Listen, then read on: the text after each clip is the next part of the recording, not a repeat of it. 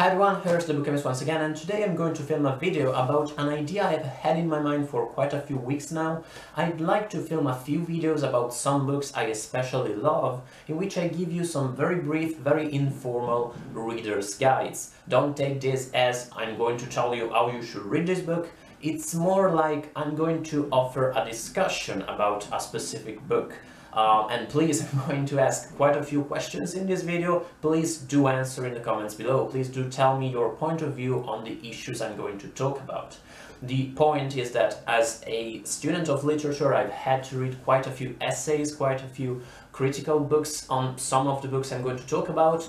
For instance, the one in this video here. And I'd like to throw some of the ideas I've read, some of the critical points of view on these books at you and see what do you think, what your reactions are. Now, for this first video, what else but one of the books, well, possibly the book I have talked about the most on my channel. It's been my favorite book for quite a long time. I think it's one of you guys' favorite books because it pops up so many times in the comments to my other videos. I'm talking about Infinite Jest by David Foster Wallace. And today I'm going to talk about a few issues concerning Infinite Jest. I'm going to talk about the author's intentions while writing Infinite Jest. I'm going to talk about the function of the footnotes, of the endnotes in the book. I'm going to talk about Infinite Jest as a choral novel, as a novel with a multiplicity of points of view. I'm going to talk about the realism in Infinite Jest, whether IJ is or is not a realist novel, and I'm going to talk about postmodernism in Infinite Jest. Is it a postmodern novel? Is it not? Who knows? Now, I'm not going to give you an introduction as far as like the plot and the character goes for two reasons. One, because I don't like to do that in videos. I think that's the pleasure of reading the book. And by the way, this video is going to be spoiler ridden. It's meant for people who have read Infinite Jest. If you haven't, don't watch this video. It's going to ruin the book for you. And because Infinite Jest is such a fucking brick of a book that I couldn't like cram an explanation of the plot in a 30-minute video, let alone in a very short one. Also, for the love of God, none of the ideas I'm going to throw at you are the fruit of my genius. That's all stuff I've read in essays and books and whatnot. And I'm going to put a small bibliography in the description box. If you're interested in reading more about Infinite Jest, if you're interested in reading guides, in critical analysis of the book, check that bibliography out. So let's go. If you are into literary analysis, the idea of authorial intention is anathema to you, because that is a concept that is fucked up. When you read a book, like looking for the author intention, looking for what he or she wanted to say, you are very likely to wander away from the actual text, from the primary sources, and maybe even to see things in the book that were not there in the first place. It's one of the things you are taught as a scholar of literature to avoid at all costs. But in cases like this one, in which like David Foster Wallace specified what he wanted to achieve with his book, it's interesting at least to hear what he had to say. And when asked what he wanted to achieve with Infinite Jest, Wallace said that he wanted to do three things. He wanted to write a book that was sad, he wanted to write a book that was very American, and he wanted to write a book without a single main character. Now, Infinite Jest is incredibly sad, and you don't need a reader's guide to tell you that. It's one of the saddest books I've ever read in some ways. It features some of the most touching, most moving scenes I've ever read in fiction, which are especially stark because they contrast a lot with the more humorous parts of the book, which form a large part of the book itself.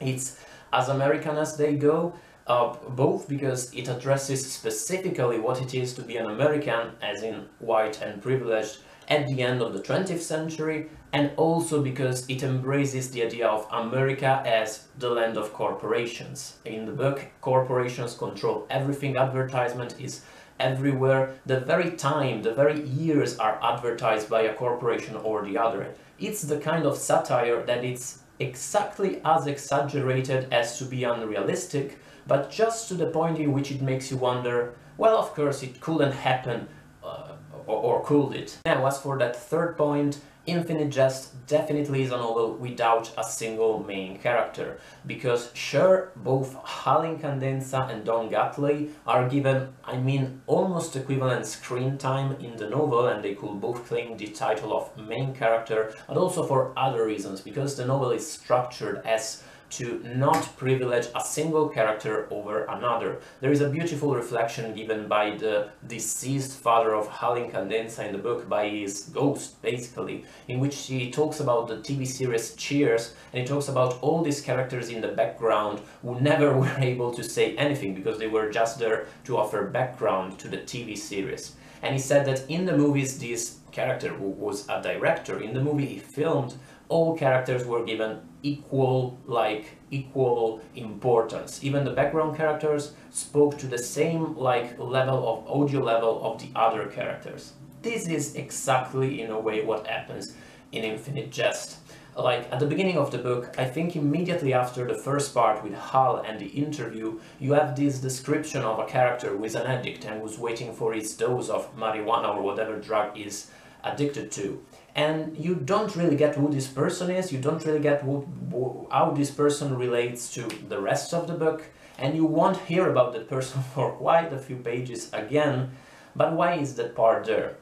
It's there to show you the choral function of the novel. It's there to show you how all characters are given equal screen time, we might say. Maybe not exactly equal screen time, but equal importance. Even these secondary characters, who are not really needed for the novel, are presented as if their stories mattered. They're not just there to give you, I don't know, comic relief or something like that. Their personal tragedy, their small personal tragedy, is given the same amount of importance as that of the main characters. A similar thing happens at the end of the novel. At the end of the novel, you are craving for plot, you are craving for things to happen and for resolution. And at one point, very close to the ending of the book, you have quite a long passage about a guy at an AA reunion talking about his experience. And this guy is no one you have ever met in the 1200 pages of the novel. He is a fucking no one, and he starts talking about his life. And of course, humanly speaking, my reaction, I think many readers' reaction was, who the fuck are you? Get away, I want to read about the plot. And then if you start thinking about it, you realize that, well, of course, these are all fictional characters, but if you project this book on a more humane level, if you think about the characters as people, which is another thing you shouldn't do, but let's pretend we can do that for a second, then you are acting like a bit of an asshole. And I think the book wants you to reflect about how an asshole you will be in that case, because that person's life is important. And the fact that you don't care about it just because you want to finish your book and to get the satisfaction you get from a good plot, it's one of the ways in which we are messed up, and it's one of the things we should overcome as human beings. More about that in a second. About the endnotes to the book. Why are the endnotes there? The endnotes are there mainly because David Foster Wallace, the first draft of Infinite Jest was, I think, about 2000 pages long, and his editor was like, no Dave, we can't publish this, people are gonna break their arms trying to lift the book, you have to cut it. And one of the things they came up with was to remove some bits of the book and to put them in the form of endnotes, so he could claim, well, of course, now we see the book is 1000 pages long, it's fine. It also has like 300 pages of notes. But at the same time, the endnotes also provide a new level to the book, a new level of engagement, because as everybody knows, they are kinda fucking annoying. You keep having to shift from the story you're reading to the endnotes at the end of the book, which is also a physical effort because the book is very heavy, and in some passages you have to do it all the time. And some of the fucking endnotes are fucking jokes that have no sense, so you're doing it and you start thinking like, oh fuck you, Dave Foster Wallace, why am I doing this? But then sometimes you get entire chapters in the endnotes, so it's not like you can completely skip them. What's the level they add? In doing this, in this movement you keep doing from the beginning to the end of the book, the endnotes mirror a game of tennis, we might say. It mirrors the movement of the ball from one player to the other. And it mirrors an active, something active, an activity, something you do with another person, the author.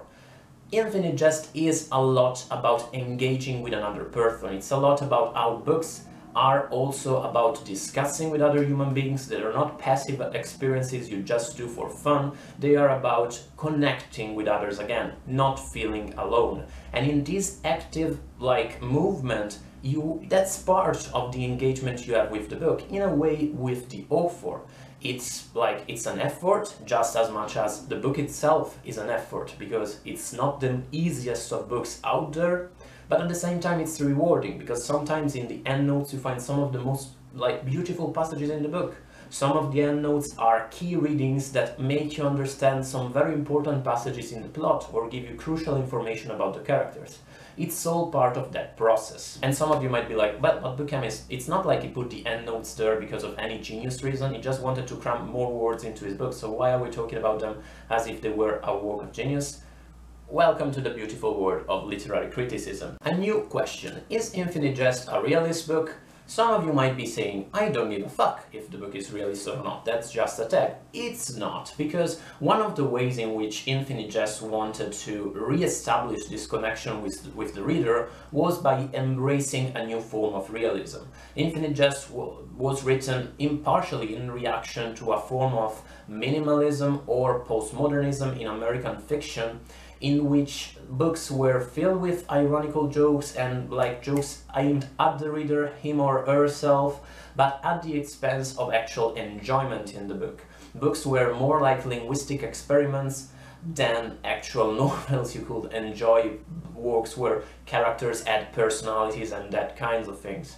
And Infinite Jest realism, Wallace himself always called himself a realist writer, is part of this politics. By writing a realist novel, by writing a new form of realism that like looked back to classical literature in some ways, Wallace wanted to establish a new relationship with his readers. Or did he? Because you see, the characters in Infinite Jest look well-rounded and with personalities and all that, but at the same time, some of them, linguistically speaking, are kinda jokes. For instance, James Orin Incandenza, Avril M. Incandenza, their initials form the words joy and ami in French.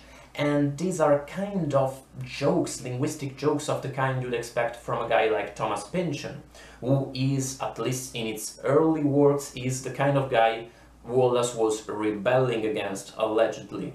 Also, the fact that the book, the family incandenza in the book, refers a lot, like intertextualizes a lot with Hamlet, the play by Shakespeare, and also with Greek tragedy in many ways, makes them, might, to some readers, make them less of an actual family and more of a literary joke or a linguistic joke of some sort. Also, yeah, Infinite Jest is a realist novel in many ways, but sometimes you have these bits of absurdity, of surrealism, we might say, not really, of like randomness, in which you read about huge babies, gigantic babies wandering through the wastes, or you read about an entire part of the United States turned into a giant dump.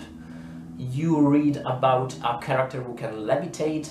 These kinds of details break the realism of the novel in a way that reminds us a lot of the way postmodernist writers did that. And some readers don't take this very well. I, for instance, have nothing against it, but maybe that's just because I was raised on a diet of science fiction and fantasy, and I don't see that as a disturbing. But readers with a more classical approach to books, an example is James Wood in a famous article. He said that these kinds of details basically joke with the reader, basically trick the reader, and some readers don't really like these additions, these additions to a book like Infinite Jest with such an aim as Infinite Jest. What's your take on Infinite Jest? Do you think it's a realist novel? Did you read it as a realist novel about real people and real characters, or like some kind of Family Guy episode stretching throughout 1200 pages, like some sort of joke of that kind? Because another question I'm going to ask, and this is the crucial one I think about Infinite Jest, is it a postmodern novel or not? There's a lot of disagreement on this front. Many consider it a postmodern novel, some don't. If we refer to some main theories about postmodernism, like McHale's idea that postmodern novels foreground the breaking of ontological boundaries. If you're interested about that, check my video on postmodernism. Infinite Jest is not really a postmodern novel. What do I mean? I mean that Infinite Jest never reveals to you that it is a novel, never foregrounds its fictionality, to put it very bluntly, never ruins the pleasure of reading to the reader. That's, I think, the reason why it's so popular, way more popular than books like Gravity's Rainbow or other postmodern masterpieces, even much shorter, even more enjoyable in some ways, like Calvino's books, for instance. Theoretically speaking, if you're a reader who's just interested in reading for the plot and to get enjoyment from a book, you can read Infinite Jest and get kicks out of it. There is one crucial exception that is, I think, is worth mentioning, which is that the book foregrounds its own fictionality in one crucial way, which is that Infinite Jest, the book, is in many ways Infinite Jest, the film you have been reading about for 200 pages. Infinite Jest in the novel is a movie that is so addictive, so good that you can't stop watching it, you can't stop enjoying it, and eventually you die out of the dehydration, I think, because you just keep watching till you die, till you drop.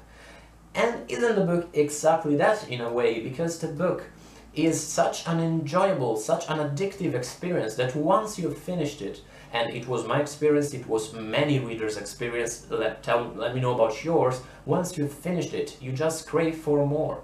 And many readers immediately go back to the beginning because they want to reread it. And that's crazy for a 1200-page book, but you want to do that. And the book, my point is that the book is structured exactly to make you feel that way. That's my main issue with Infinite Jest. The sheer fact that crucial information about the ending of the novel, crucial facts about the plot, are actually given in the beginning, in the first part of the novel, is actually there, I think, because the author, like Wallace, wanted you to finish it and then to go back to the beginning, to create this circular structure in which you're basically could keep on reading the book like until you drop. You could like enter in this loop and keep reading the book like infinitely. Because it's so good, yeah, because it's so good on a level of plot and characters, and because it's interesting, and because you want to know what happens. In that way, on that front, that's exactly just like the movie. Which is an incredibly problematic thing for a book that's supposed to be about sincerity, about reconnecting with the reader, about sharing a sincere experience with another human being, and that just tricked you into falling prey of the same thing that it problematized for 1200 pages. Is Infinite Jest nothing but a colossal joke, actually? Is it just the literary equivalent of stop punching yourself? Because, I mean, I think it is structured in many ways to be exactly that. Because the other alternative is that its only problem is that it is so good that against its own goodwill, it ends up being addictive as it's supposed not to be. And I don't believe that. I believe the first choice is actually more realistic. But what's your take on the book? Did you take Infinite Jest as just as a joke? Did it take this thing that it made you an addict like part of the beauty of the book? Did you feel tricked? Have you ever reflected about the book in this way? Let me know, guys. Thank you so much for watching, guys. I hope you enjoyed this video, and please check that bibliography in the description box. You're going to find quite a few interesting links, quite a few interesting essays and books. Stephen Burns' Reader's Guide is extremely short, and if you want a more actually serious reader's guide to the book, do purchase it or get it wherever you can and read it. Let me know if you'd like me to talk about other books in this way, to film other reader's guide, and in that case let me know what books you'd like me to film a reader's guide about. Let me know what you feel about this video, what you feel about all of the ideas I've talked about. Let me know what you want in the comments below. Thank you so much for watching once again, guys. I will see you in the next one. Bye, guys.